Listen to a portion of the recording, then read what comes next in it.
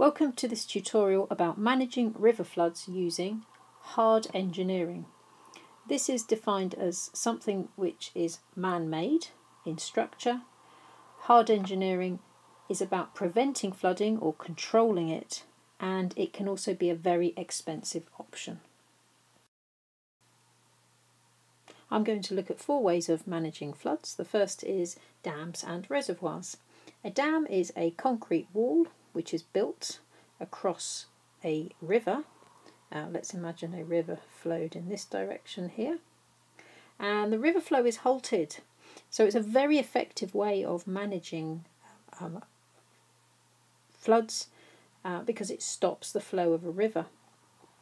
Behind the dam wall, a man-made lake or a reservoir develops, and these have benefits such as recreational purposes. The water can be extracted for irrigation, that's farming, and also the water can be released slowly through the dam wall, creating hydroelectric power. So a very effective way of managing floods with other benefits. However, a few drawbacks here. Firstly, very expensive to build, and also in the reservoir, originally there would have been some settlements there, villages, towns, and these would be flooded, so people would have to move. So the second method of hard engineering to control river flooding is to straighten the channel. When a river flows in a meandering pattern, the river water flow slows down and it can cause flooding in and around the meandering area. So a simple solution is to cut off the meander and create a brand new straight channel cutting through to increase the flow of the water, the efficiency of the water, so it doesn't overflow.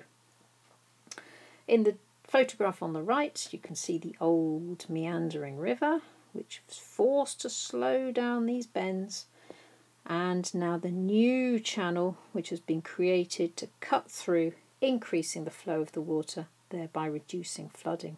The problem with channel straightening is that if you get rid of the potential for flooding in one area, let's say here at A, more water flowing really quickly downstream can increase flooding at, say, B. The third method is in the form of embankments. Imagine you have a river channel with a capacity of this amount of water, but this regularly floods the floodplain.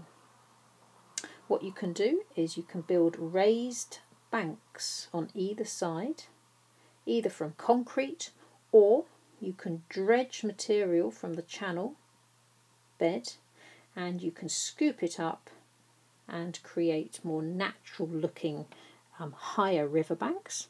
And this has the added benefit of increasing the capacity now of the river channel. You can see that this shape here is much greater than this shape here.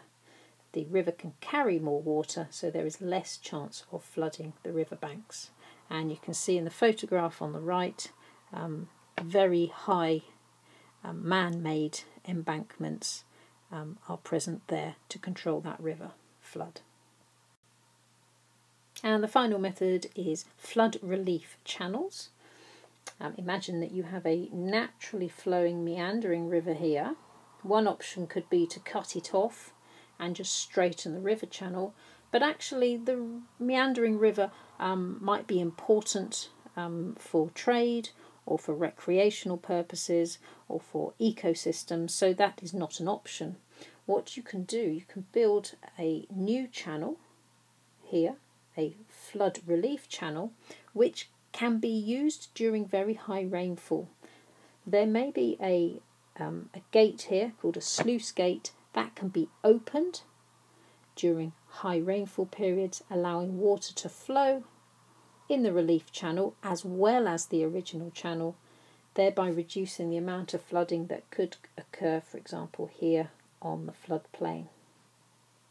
And in the photograph on the right, you can see the original channel, which is here meandering through, and also the relief channel, which is used during high periods of rainfall.